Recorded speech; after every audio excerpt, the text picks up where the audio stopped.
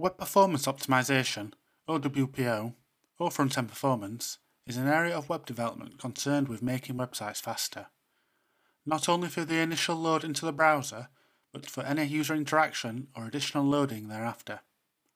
Broadly, it involves measuring performance and recording metrics relating to how fast a website loads.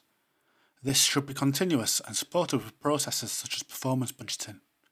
After all, it's important to make sure that as the website grows and develops, loading performance doesn't regress and only gets better. Once we've recorded load time metrics, the next step is to improve them.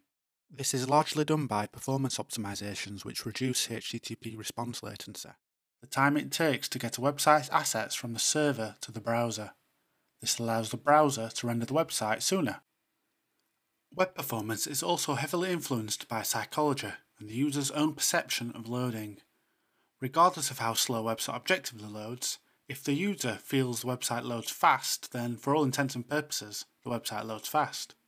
Therefore, an important part of web performance optimization includes improving perceived performance. This is all about creating a perception that the website is loading faster than it actually is, and where that's not possible, helping the user deal better with the wait.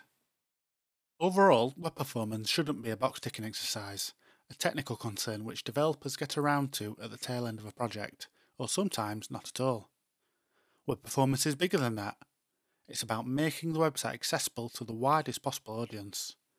It should be a concern of everyone in the business who is invested in the success of the website, not just developers. Good performance can be an asset to a business, whilst bad performance can be a disadvantage, or worse, a liability leading to lost revenue. Being a little more specific, web performance is about accommodating users, looking after users, improving conversions, search engine optimization, and perceived performance. In the next few videos, we'll explore each of these points in more detail.